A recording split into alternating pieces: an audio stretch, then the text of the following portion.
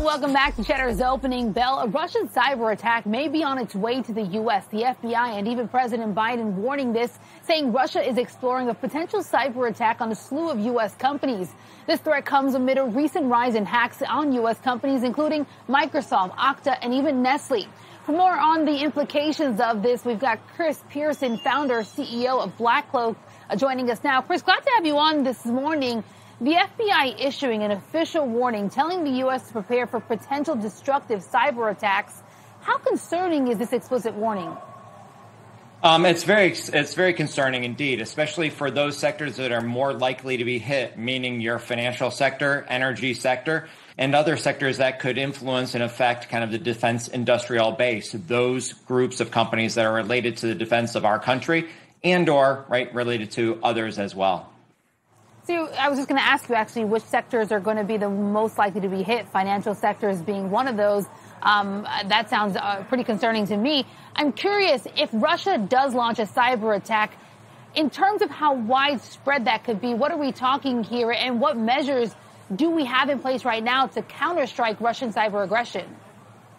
So there are a few different things here. I mean, when you really look at it, we think that there could be a few different types of attacks. First of all, ransomware attacks. We've seen that used in the past by cyber criminal elements out of Russia, by privateers and other cyber criminals there. But those could also be used and leveraged just like we saw last summer with the Colonial Pipeline attack. So essentially denying access to internal systems so that companies cannot operate. Of course, if you put that in the energy sector, oil, natural gas sector, as well as just general energy sectors, well, that can cause really impacts for everyone. In terms of the financial sector, we could see some of that as well, but they have many more stringent controls because of how highly regulated they are. And so we're more likely to see denial of service attacks. These are attacks where those institutions are bombarded with traffic, internet traffic, that essentially makes their services unavailable to consumers like you and me. Once again, those can be very shattering in terms of the economy,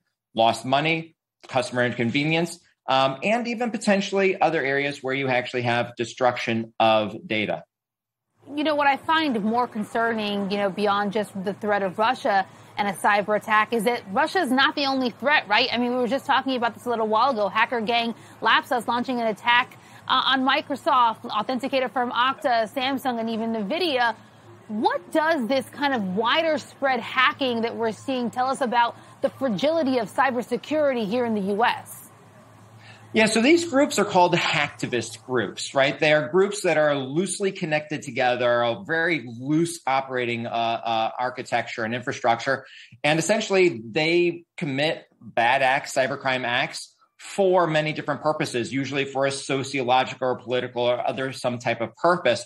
Those we're seeing getting involved much more into the fray right now, where they're having real meaningful impact against U.S. companies.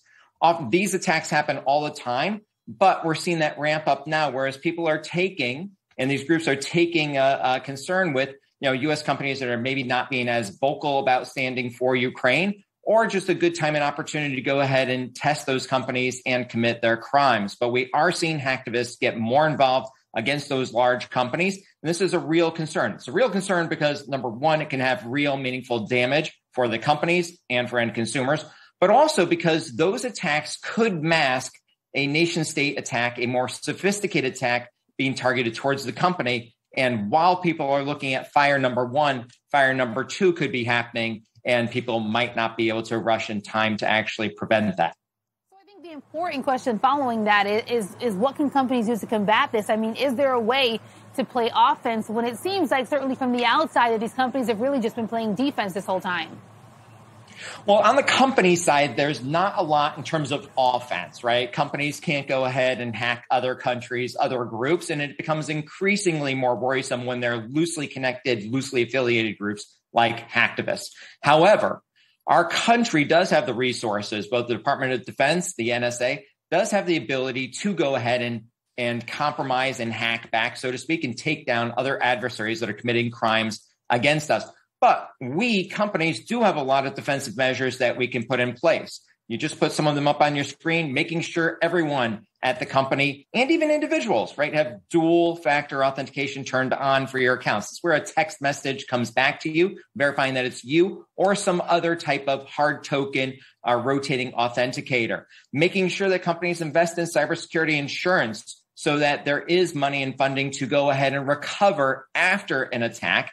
And of course, making sure that all company assets and all your personal assets are protected with endpoint malware, antivirus detection and prevention software. Those are all things that everyone can do together. So companies are going to be more of a defensive role, but the United States, which is one of the greatest offensive adversaries out there, we do have offensive capabilities, but they'll be borne by the national intelligence sector. Really quickly before I have to let you go here, I've only got about 30 seconds, but you mentioned kind of the rise of the hacktivists and, how some of these hacktivist organizations are targeting, companies specifically that they feel have not done enough to kind of, pull themselves out of Russia or kind of, curb the finances going to Russia.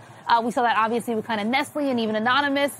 Do you think we are going to continue to see kind of this continued movement and growth around these hacktivists targeting countries, especially around the situation that's happening in Ukraine and Russia, and whether a company in their eyes is doing enough? We will. These hacktivists and the collective groups of individuals that are associated with them will only rise in terms of the level of efforts that they are pursuing to go ahead and target either companies and or countries that they don't feel are doing enough when those sociological, political issues become, see the light of day, so to speak. So we're going to see more. It's going to increase. It will impact us here. It could impact our economy, and it could have real meaningful damage for individuals like you and I. Yeah, it's kind of a just wait and see until the next kind of hack happens. It's literally been a game over the last 2 years or so, and it seems like we're getting kind of more and more in that territory. Chris, really appreciate your insight. Chris Pierson, founder and CEO of Black Cloak.